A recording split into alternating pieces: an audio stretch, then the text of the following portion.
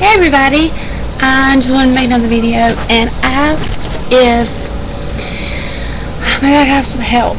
On the Windows Movie Maker, I go to add pictures or something and it just cuts off. Like it keeps crashing when I get like halfway through something, and I was wondering if anybody knew how to fix that, because I've been wanting to show y'all some pictures and kind of some update type things, and I can't because the Movie Maker keeps crashing, and like it says send a report out or whatever, and it keeps freezing, and all I'm doing is adding pictures.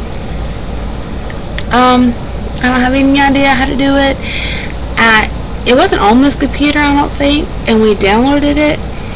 I don't know if maybe that's why. Maybe I have to download a different kind of a version or something. I don't really know.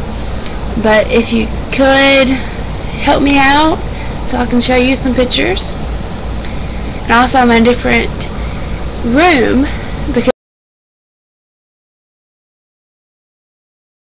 because we switched rooms. But yeah, so if you can help me, it'd be really, really nice.